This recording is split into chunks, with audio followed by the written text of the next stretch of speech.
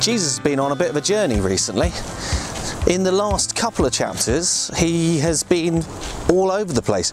He's been up in Tyre and Sidon, which was Gentile spaces, you know, so not Jewish areas. He's been in Galilee. He's been walking across the water. I mean, that's quite an impressive one. He's been along the coast at Caesarea. And this is a culture where actually travelling around was less frequent. So here, in this passage that we're about to hear, Jesus comes back to somewhere that's a bit like home. So he comes back again to Galilee. So the disciples would have had friends and family members there. They'd be back in an area where they'd worked. Often all the fishermen, they were in this area. It's an area where they can relax a bit, comfort. Oh, isn't it lovely when you go back to an area you know well? It's like a comfortable old pair of shoes. So they journeyed back, probably looking forward to spending their time somewhere quite comfortable. So Jesus didn't have a car, he didn't have a train, a taxi, or any easy way of getting around that we might have today. He relied on walking. If he wanted to go somewhere, it was a real effort. It would have taken planning, timing, and you don't just make those journeys kind of unless there's a really good reason. And we think we have it bad. I mean, my kids got to the age now when actually leaving the house is not as much of a chore as it was a couple of years ago. But you know, we've got a big 7-seater car. And every time we went away for more than a weekend, I'd sit there and go, crikey, I need a van. You know, we've always got, you know, we always had wipes and nappies and spare changes of clothes and shoes and boots and clothes for all weathers and circumstances. And going anywhere, even if it was just to church, it was a real effort. We often thought, when we packed to go somewhere for the afternoon, it looked like we were going for a weekend in Wales. And as Jesus and the disciples and other followers and, I don't know, who knows, maybe animals, whenever they travel, we get no indication, really, of what they need to take with them. So we know from some of the Bible passages that sometimes Jesus' suggestion is take less than you need, and then you're relying on other people's hospitality. That's a big ask. But all this travelling may have taken its toll. You know, people didn't move around as much. You know, it'd be so much hard work journeying. You have to journey for a reason. We've talked about that quite a bit recently. You wouldn't just journey for fun. You know, people didn't go on holidays. It's a very modern idea, the idea of a holiday. So when you're moving, when you're on the move, it's hard work. Especially if you go into a place that's a little bit alien, a little bit different. But here, it's a place of comfort. You know, food you know, areas you know, houses you know.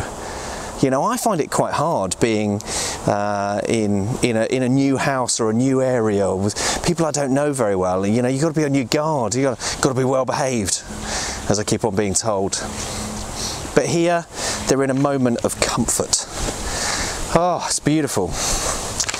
But you know, that doesn't seem to be a moment of looking back. It doesn't seem to be here a moment of enjoying the home comforts.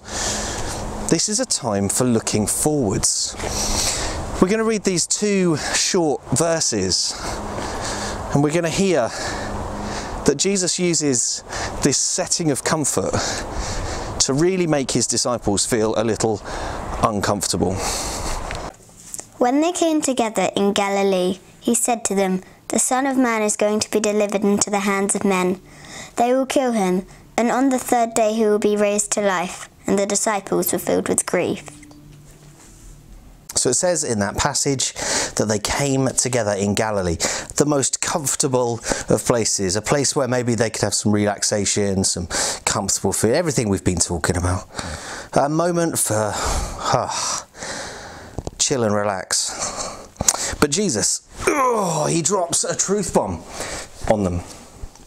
You know, and They've just had this strange moment earlier where they had failed to heal a boy, or the disciples had, and Jesus healed him where the disciples weren't able to. They were possibly a little bit low after that, and now Jesus brings this news again, much like in Matthew 16, that he will die and be raised on the third day. The Son of Man is going to be delivered into the hands of men.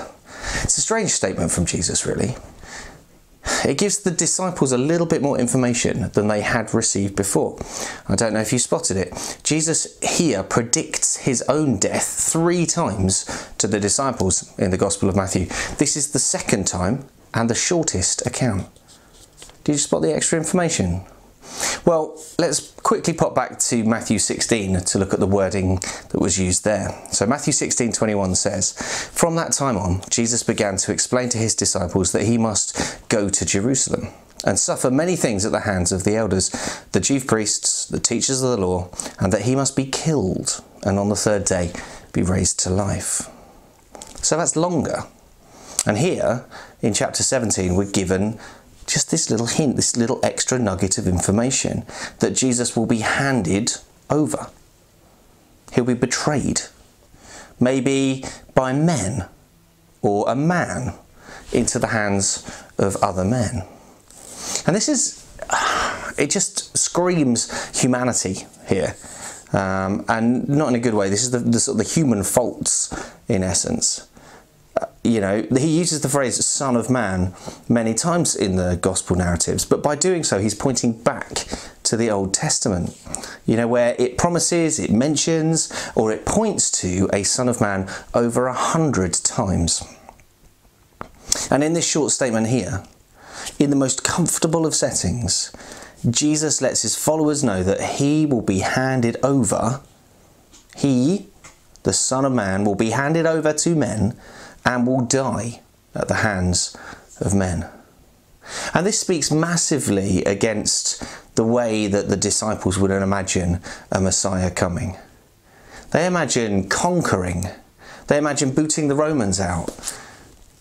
They don't imagine this Messiah being killed by humanity. That just doesn't fit probably with their view of what the Messiah might be. And even more shockingly here, Jesus is walking slowly towards this moment. He isn't avoiding it, he's choosing it. The disciples, it says, are filled with grief. A phrase that Matthew doesn't use often. It really stands out. They were filled with grief. They understand the death.